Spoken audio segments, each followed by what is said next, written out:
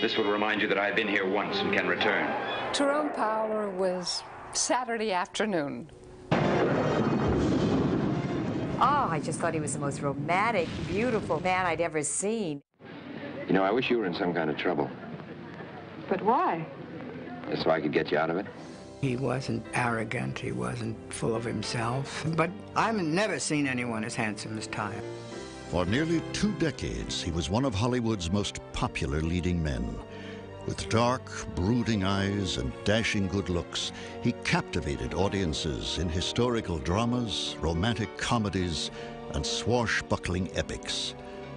But for all his charm and popularity, the actor's off-screen life was a maelstrom of romantic entanglements and torturous self-doubt.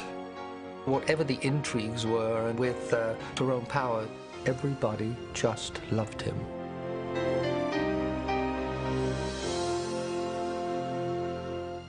On May 5th, 1914, in Cincinnati, Ohio, Tyrone Edmund Power was born into an illustrious theatrical family. More than a century before his birth, the child's great-grandfather, Tyrone Power I, became the toast of New York when he brought his repertoire of Irish comedies to America. 2 generations later, Tyrone's father, Frederick Tyrone Power II, toured the country as a well-known Shakespearean actor, with his wife, Pacia, a respected actress and drama coach. In 1916, the Powers moved to Hollywood, where Tyrone Sr. found work in the burgeoning silent film industry. But after the birth of a second child, daughter Anne, in 1917, the couple's marriage became strained by the popular actor's frequent backstage love affairs. When offered the lead in a Broadway musical, Tyrone Sr. headed east, leaving his wife and children behind. He tried to remain close to all the family, but he was gone, just out of the picture a good part of the time. Left alone in California, Pacia soon filed for divorce. The single mother supported her children with a series of acting jobs in local theater companies. She also prepared Ty and his sister for the family profession, schooling them at home in voice control, diction, and fencing. In 1921, 7-year-old Ty made his first stage appearance in the role of a young Franciscan monk. His debut impressed a reviewer for the Los Angeles Times, who singled him out as a miniature hit. But Pacia Power found it difficult to make ends meet in Hollywood, and in 1923 returned with her children to Cincinnati. She said to her son, you have to remember to bend like a tree because life is difficult and it's got a lot of storms in it and there's heavy winds, and if you don't bend, you'll break. So bend. As the jazz age dawned, Tyrone matured into a strikingly handsome young man, a young man obsessed with the stage. In his final year at Purcell High School, he starred in his class play, and the yearbook proclaimed him the logical successor to John Barrymore.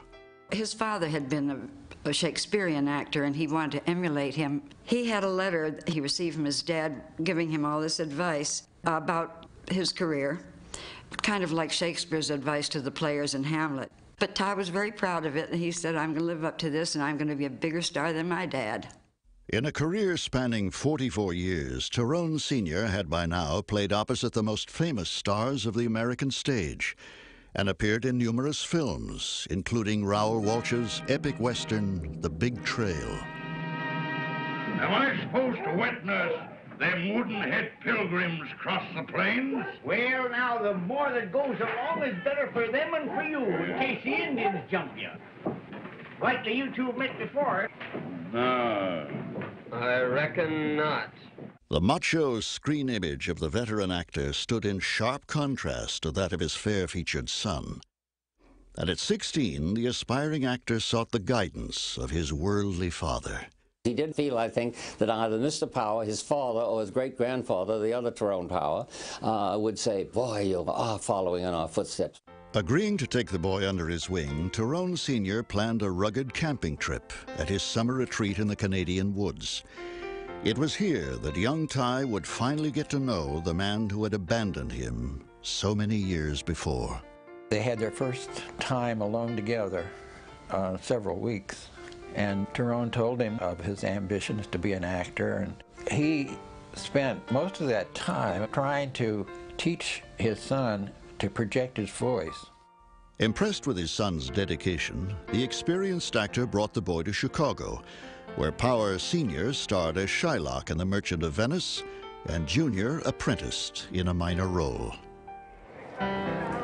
In hopes of establishing their acting dynasty in Hollywood, Tyrone Sr. next invited Ty to accompany him to California.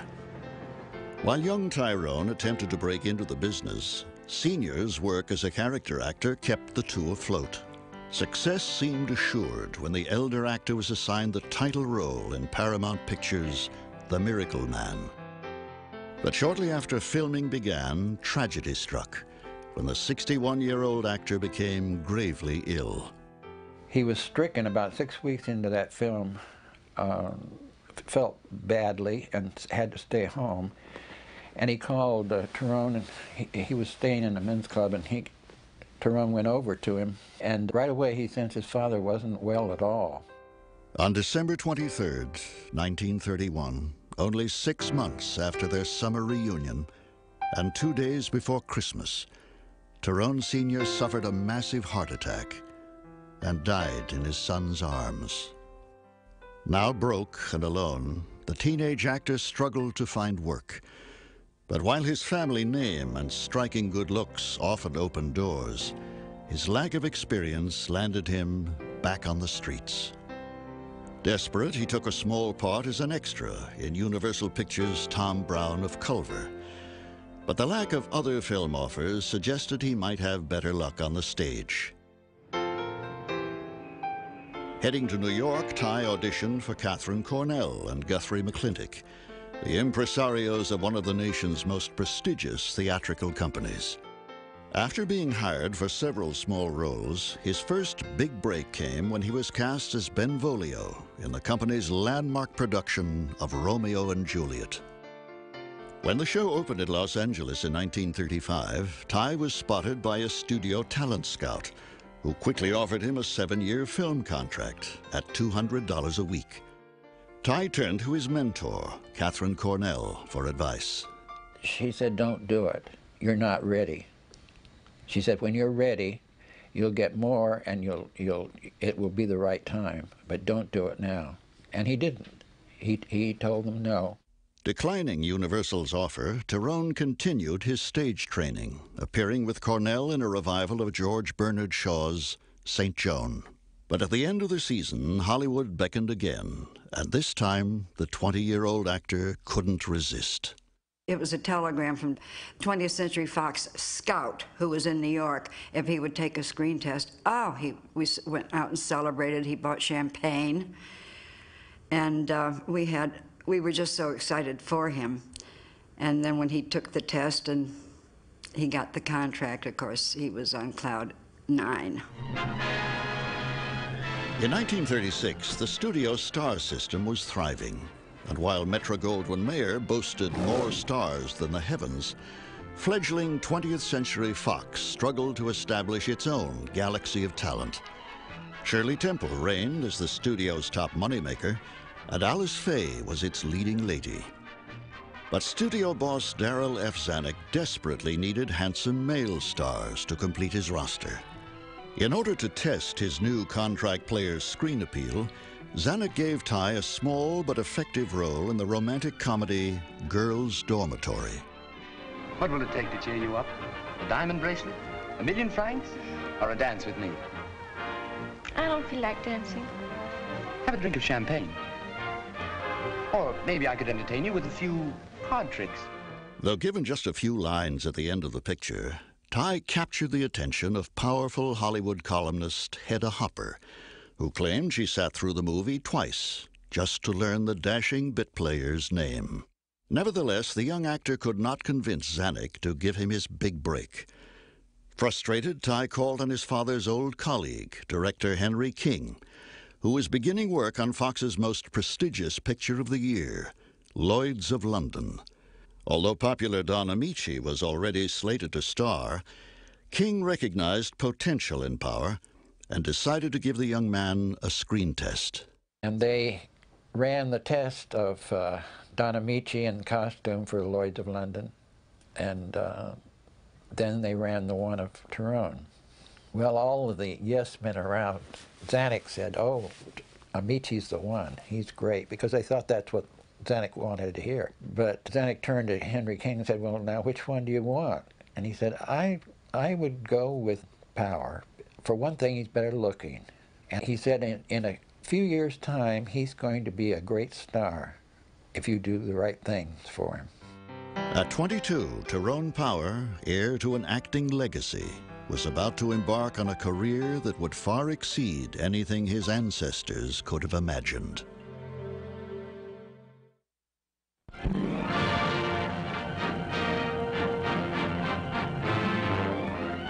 Lloyds of London was Fox's #1 grossing film of 1936. In his very first major role, Tyrone Power had become a star. I'm a waiter at Lloyd's, am I? Well, I'll serve him. Jonathan, don't. I'll show him. Don't. I'll climb so high.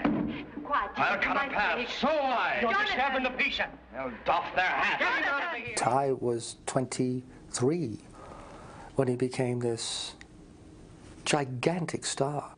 He never seemed to be a neophyte or a gangling boy. He was a young leading man immediately. With his newfound success, Power was rewarded with a new dressing room and a raise to $350 a week. He was also receiving an astonishing 1,000 fan letters each day, many from women requesting more love scenes in his future films. Recognizing his new star's potential, Zanuck rushed Power into a series of light-hearted musicals and gripping dramas. Oh, you're crazy! You're crazy! Maybe, but I was sane enough until tonight. Then I heard you sing. And something happened to me. Something swept over me I'd never felt before or ever expect to feel again. What are you talking about? I'm in love with you, Bill. In just 3 short years, Tyrone Power would become one of the nation's top box office attractions, surpassing other stars like Clark Gable and Spencer Tracy. Somebody would say to him about, well, how was it when you first started? And he always answered the question in the same way, which I thought was so typical of him. I was the right person at the right time, and I was lucky to be there. There was a panache and a grace and a breeding about him that was enviable, I think, to both men and women. Mothers would like to have him take their daughters out, you know. Guys would like to have him as a brother. If the public fell in love with him, so did nearly all his female co-stars. And soon Ty began dating some of Hollywood's most famous leading ladies. Sonia Henney and Tyrone Power, just before the opening of Hollywood's latest triumph. We mustn't miss Tyrone Power escorting Janet Gaynor. What a pair! In 1939, MGM's superstar Norma Shearer was so struck by the charismatic young actor that she personally requested him as her co-star in a lavish production of Marie Antoinette. But after the film opened to disappointing reviews, Zanuck vowed he would never again loan his #1 leading man to another studio. Returning to Fox in Suez, an epic costume drama, Power was featured with Fox's newest European import, the glamorous French actress with one name, Annabella. At your service, mademoiselle. Make him bring back my little house. My clothes are in it. Well, why don't you come out and get them yourself? Shame on you. My dear young lady, I don't mind seeing you in your bathing dress. Oh. Shame on you. Oh. The first time it was hello, hello. And like all the girls were crazy about him, I was a little cool not to do exactly like the others. So I called my mother. I'm going to have dinner with Tyrone Power. What? The great Tyrone Power? But you have your old suit and flat shoes. I said, doesn't matter, mother. He asked me to go out for dinner. Power was smitten, and the elegant French actress and Hollywood's favorite leading man soon became inseparable. But Zanuck disapproved of the match. Bachelors, the boss believed, made for better box office. Zanuck wanted to keep him in that role of the glorious matinee idol that all the girls would absolutely flip over. The shop girl in the supermarket, whatever it might be, could dream of saying, you know, maybe I could meet him and I'd be Mrs. Tyrone Power one day. In an attempt to squelch the romance, Zanuck ordered Annabella to Europe to shoot a slate of pictures. Refusing to go, she was placed on studio suspension. Annabella, being a very strong-willed lady, knew that she was fighting Zanuck a good part of the time. Tyrone, he had maybe one little fault. He didn't know enough to say no to somebody like Mr. Zanuck. I'm sure he wanted Tyrone to belong to Fox. Didn't stop my love for Tyrone or Tyrone's love for me. The romantic Hollywood wedding of the 20th century Fox star, king of the screen, and the charm girl from France. Their marriage, long rumored, has now occurred. Tyrone Power and Annabella are now two stars that twinkle as one. Now married, despite Zanuck's strenuous objections, Tyrone Power and Annabella sailed to Europe for their honeymoon.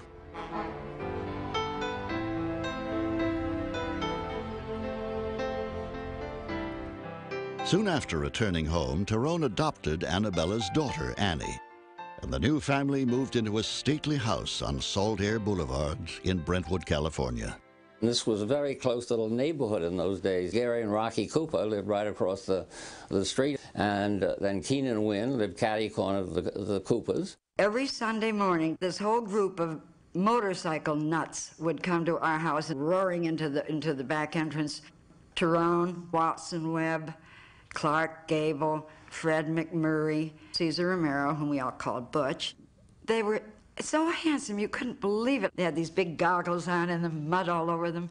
Happy as clams, they were so thrilled, and then they'd start, you know, having a nice little drink or two and swap stories about who did what to whom and who splattered the most mud on somebody, whose motorcycle went out and fell down the hill. It was fun, very cheerful, and full of friendship and heart.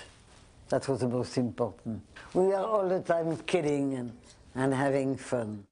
But while purchasing their dream house, the couple made a shocking discovery. Tyrone Power, one of the most successful actors in Hollywood, was almost broke. Uncle Frank Adams, who was his business manager and agent and who had been a great friend of his father's, said, well, there's no money for you to buy a house like that. And they found that Mr. Adams was skimming off a huge percentage of his income for handling his money. He didn't like to have to face issues if it was going to be unpleasant. He'd rather walk away from it if he could. Tyrone hated that kind of scene, and Uncle Frank was a member of the family, so it was kind of brushed under the carpet. Uncle Frank was fired, and Ty was forced to let Annabella pay for the house. Never one to bring his personal problems to work, however, Ty maintained a reputation as something of a practical joker. We were wicked then. We had fun. Now, you know, like a dressing room, you know, they're great big square boxes and they're on wheels. Well, we're on location, and Ty and Don get out in the back and push this dressing room and let it go. And I'm telling you, with a hairdresser and a wardrobe woman and myself in it, it's pretty dangerous. In 1940, he secretly filmed this scene for the Mark of Zorro and slipped it into Zanuck's daily screening. This time, Excellency, I take only your money. Next time...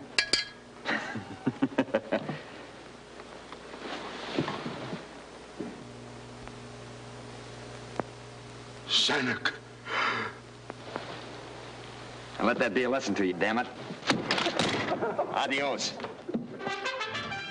With the Mark of Zorro, Tyrone Power inherited one of Douglas Fairbanks' most famous roles and the mantle of America's most popular swashbuckling hero. I needed that scratch to awaken me.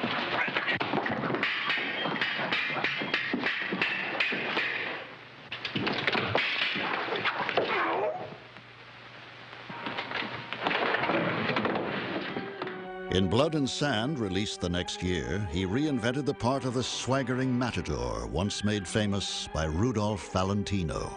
I dedicate the death of this noble bull to the beauty of the women of Spain.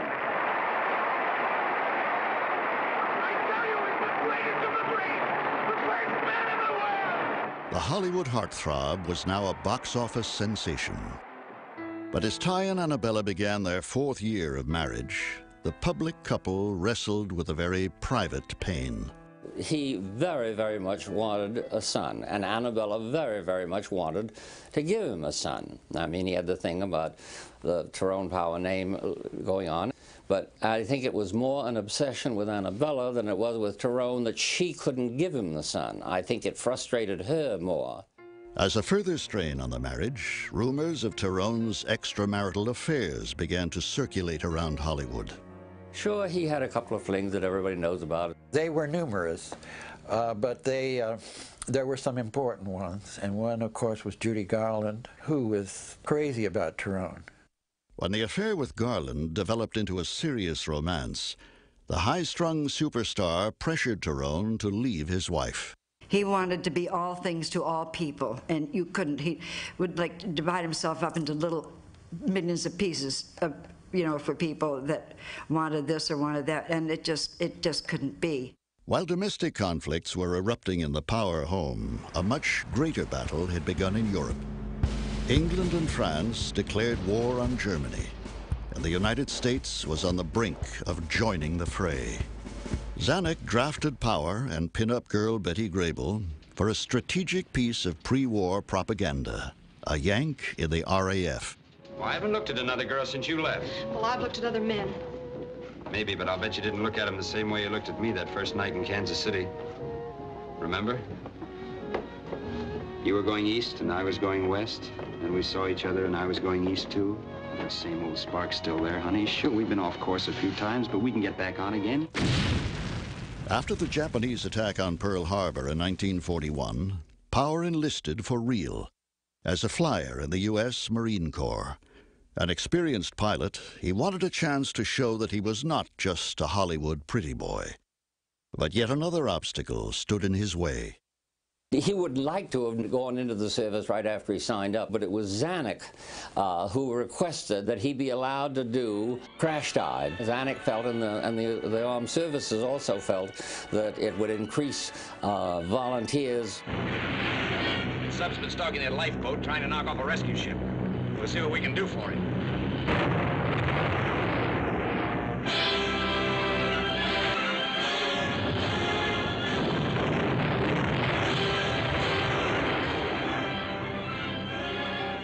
On January 1st, 1943, Tyrone Power reported for active military duty at Camp Pendleton.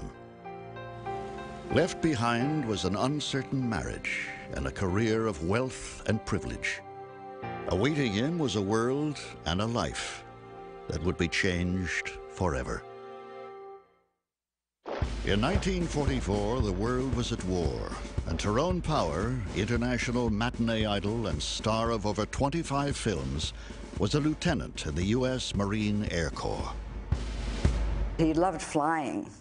He loved excitement, and he loved danger. He had a wonderful war record, and he was an extremely good pilot. And he said, it's different when you're not in a movie with a uniform. He said, when it's really you, and he said, it's very satisfactory. But while battling the enemy, Ty also battled his conscience. And when the 30-year-old actor returned from the war, he decided to repair his failing marriage to Annabella. Lieutenant Tyrone Power, the 20th Century Fox motion picture star, is welcomed home by his wife after war and battle as a Marine Corps pilot. When he came back from the war, when we found each other again, that was marvelous. Canada's wind and snow whip up a welcome for Tyrone Power and his wife Annabella. After 3 years of fighting in the warm Pacific, Tyrone chose Canada's wintry blasts for a vacation, and it looks as if he got them. They're going to enjoy this reunion. Tyrone's out of service now after a distinguished record that included participation in the campaigns at Iwo Jima and Okinawa. They were never like this. For his return to the screen, Zanuck cast Power in The Razor's Edge, a powerful adaptation of Somerset Maugham's classic novel. All the things that had been confused before suddenly became clear to me. I had a sense of knowledge more than human. I felt that I'd broken away and was free. The film captured the hearts of post-war audiences searching for more realistic, mature dramas, and went on to earn an Academy Award nomination as Best Picture. His box office status secured, Power next begged Zanuck to let him star in Nightmare Alley, an uncompromising drama concerning a carnival con man whose web of lies leads to a downward spiral of despair and degradation. I see fields of grass and rolling hills and a boy. A barefoot boy is running through those hills. A dog is with him. A dog is with him. Yeah. His name is Don. Go on. Hey, you see how easy it is to hook 'em? Stock reading fits anybody. Never misses. Of course, Zanuck didn't want Power to do Nightmare Alley. If you're a studio head and had this great star suddenly want to act, didn't sit well. The role of Stan Carlisle was his finest to date and became his personal favorite. But the actor felt betrayed when the studio rushed the film in and out of movie houses, giving it little publicity. I think then he felt resentment that Zanuck is still being the patriarch. I've served my apprenticeship. I feel that we ought to be more partners than it is son and father, you totally controlling me. As Tyrone's relationship with Zanuck deteriorated, so did his marriage. Though the couple had tried to resolve their differences, in 1947, Ty and Annabella separated and later divorced. He didn't leave Annabella for anybody else.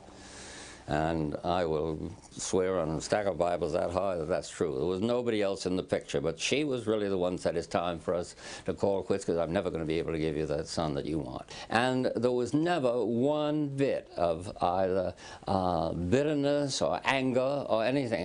After his divorce from Annabella, rumors began to spread concerning Ty's ambivalent sexual preferences. There was a duality in Tyrone from a sexual point of view, but the men in Tyrone's life never complicated his life, and the women gave him a big headache. After a brief and highly publicized romance with actress Lana Turner, Ty surprised everyone by announcing plans to fly his plane around the world with actor and good friend Cesar Romero. Tyrone Power and Cesar Romero are off on a vacation. Wonder where they're going.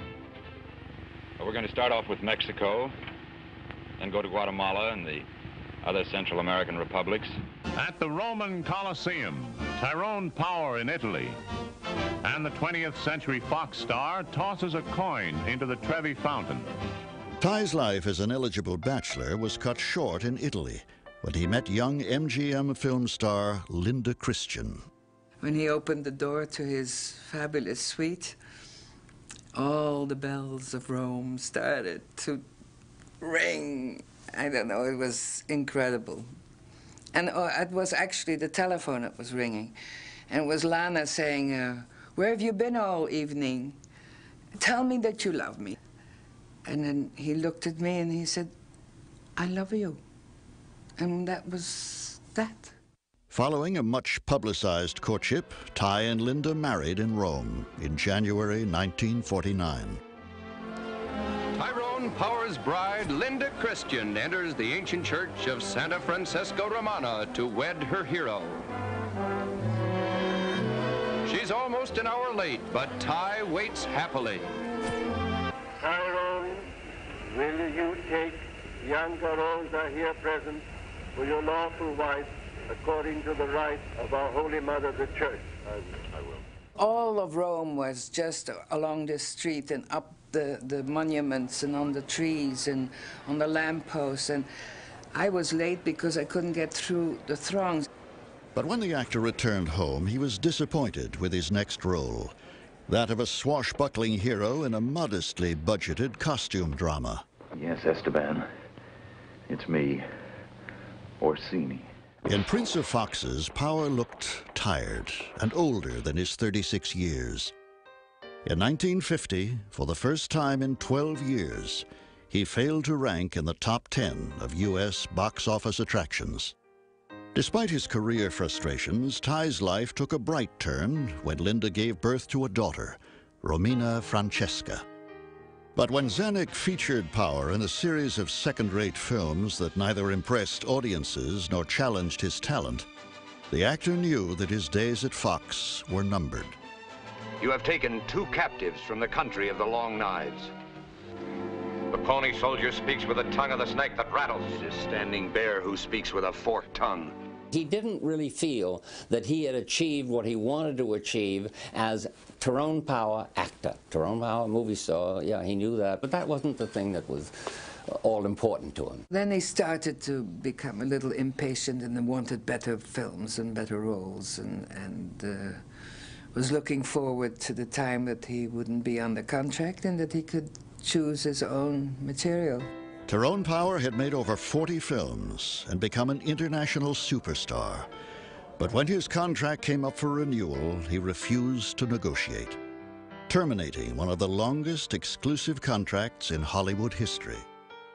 For the first time in 20 years, the actor was free to choose his own roles, live his own life, and make his own mistakes. Away from what he jokingly called penitentiary Fox, Power discovered a new and invigorating freedom.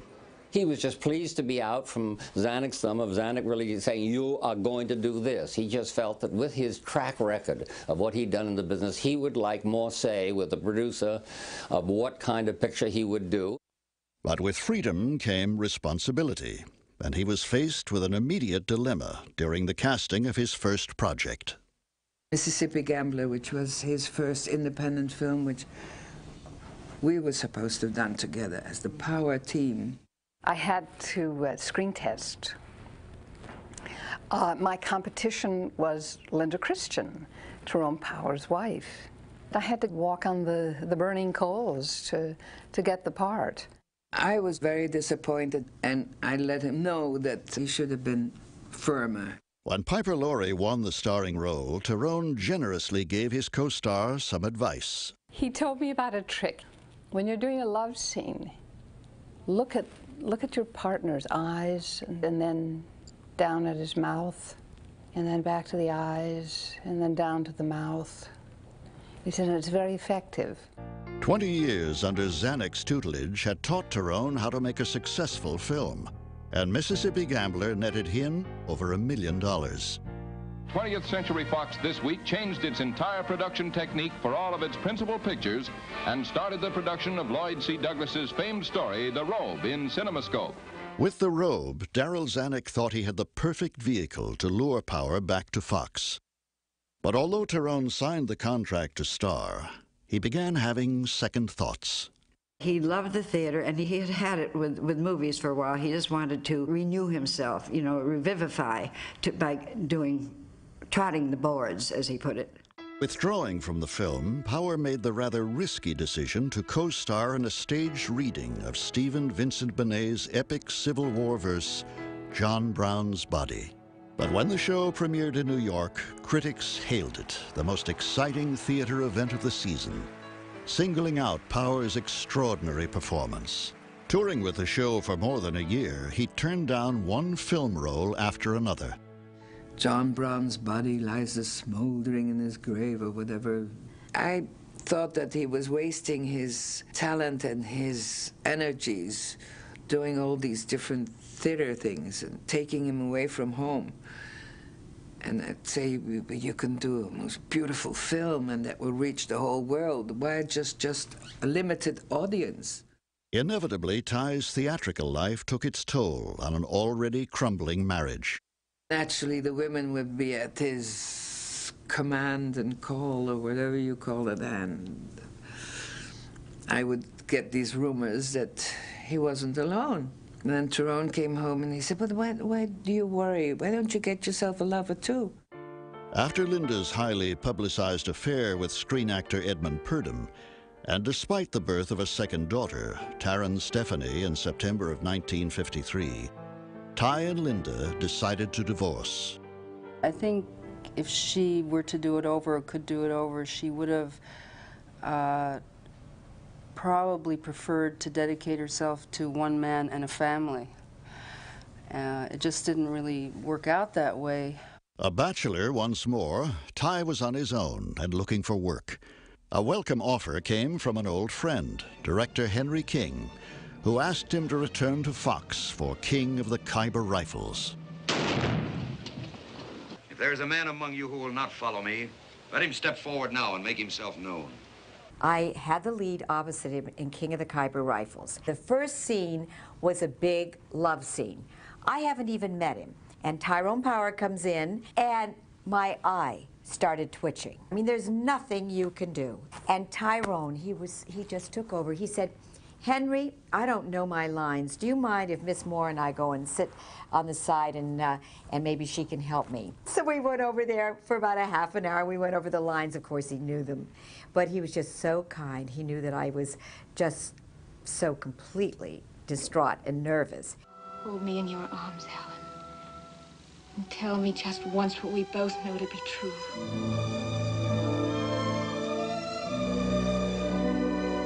Although he could still cast quite a spell on women, the 40-year-old actor found it difficult to find mature, serious roles. In 1955, he found just the right part, playing Eddie Duchin in the fictional biography of the famed pianist. It's a rare and wonderful experience for any actor to be able to recreate the life of a close personal friend, particularly when that life is as exciting and dramatic as Eddie Duchin's. I went to the studio to watch him. He wanted me to watch him practice the piano. This is going to be interesting because I knew he didn't play. So he had a piano that didn't make any sound. And he learned all the fingering exactly like Eddie Duchin did it. He was such a perfectionist. His perfectionism paid off, and the Eddie Duchin story became one of the top-grossing movies of the year. In 1957, Power formed his own company, Copa Productions, and released the taut and suspenseful Abandoned Ship. There were 26 survivors in a lifeboat meant for 12. But you must have sent a distress signal. You had 7 minutes. You must have sent an SOS and got an acknowledgement. One man alone had to say who was to live. I'll hang you for it, Holmes, and with my blessing. And who was to die.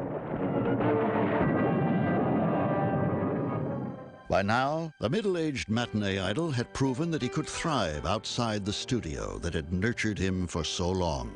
But haunting him was a responsibility to his family and his father that he was unable to ignore. Since boyhood, Tyrone Power had been both blessed and burdened by his theatrical heritage. If you go to Grauman's Chinese and you look at what he said in cement, following in my father's footsteps, that meant a lot to him. There was tremendous feeling of being another Tyrone Power who would be remembered as an actor. At 43, Tyrone had reached the stage in his career when he was no longer a prisoner of his pretty face. Years of training and experience recommended him for a variety of more challenging roles.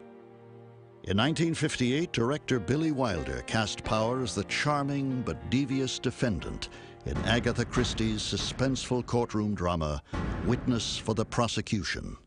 You killed Emily French. No, I didn't. I didn't do it. I didn't kill her. I never killed anybody.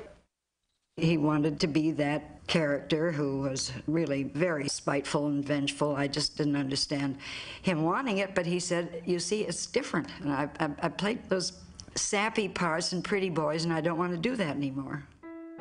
The picture became a box office success, and critics applauded Power's work as magnificent.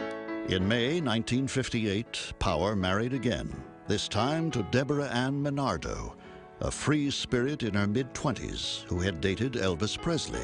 Well, he still wanted a son, and we used to talk about it a lot. When he went with Debbie, she told him she would have a boy for him. He said, I have to have a son. Several months after the wedding, Debbie announced her pregnancy.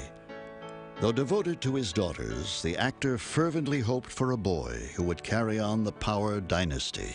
He said to me, Terry, if I died tomorrow, I wouldn't mind. He said, I've had such a wonderful life. He said, I can't think of anything else I could ever experience. It's been so grand and wonderful. And he said, wait, there's only 2 things I would like. I would like a son, and I would like to die on stage. Later that year, in memory of his father's death, Power filmed this public service announcement for the American Heart Association. For all of us, the most precious element we have is time. But time runs out too soon for millions because of a health enemy that takes more lives than all other diseases combined. That's why 10 years ago, our leading physicians and scientists declared all-out war on heart disease. So give generously to your Heart Association, knowing that your Heart Fund dollars will come home to help safeguard your heart and the hearts you love. Still strikingly handsome, the star wore the beard he had grown for his upcoming role in Solomon and Sheba. The filming of the biblical epic on location in Spain was physically and emotionally grueling. Copa Productions, Ty's own company, was producing the picture, and the stress and responsibility weighed heavily on him. Of greater concern was the actor's physical condition. During a routine medical examination, his doctor had requested a second cardiogram. Power declined. "If there's something wrong," he said, "I don't want to know." And then he had to do a dueling scene with George Saunders. And George Saunders was not a swordsman. So they had retake after retake. And Tyrone was getting wearier and wearier. And in the middle of maybe the 20th take, he collapsed. With no doctor on the set, the stricken star was rushed to the hospital. But it was already too late. Within minutes, the 44-year-old actor had died of a massive heart attack. Came on the radio in the car, and I absolutely refused to believe what I heard. I waited about half an hour, then I called back, and I said, "Did you really mean, is he just in the hospital maybe?" And he said, "No, Evie, he's gone." The funeral was held at Hollywood Memorial Park. Motion picture luminaries came to pay their respects, and lifelong friend Cesar Romero delivered the eulogy. "He was a beautiful man," he said. "Beautiful outside and beautiful inside. We shall all miss him. Rest well, my friend." As fate would have it, 2 months after the actor's death, the son he'd always wanted, Tyrone Power III, was born. In the end, Tyrone Power achieved all he'd hoped for. He had proved that he was not merely a movie star, but an actor of stature, worthy of his heritage. He's like one of the last of the nobility. There's never been anybody else like him. That's what makes stars. He was unique. Sometimes you meet people in your life, you feel as though you've known them before, and I felt that way about Ty. You couldn't help but just like him immediately, and when you got to know him, you loved him. He was a very, very attentive, a very sweet father, but not long enough. I would have liked to have talked to him. I would have liked to have hugged him. I would have liked to have just had a daddy. I think he watches out for us, and he's still with us.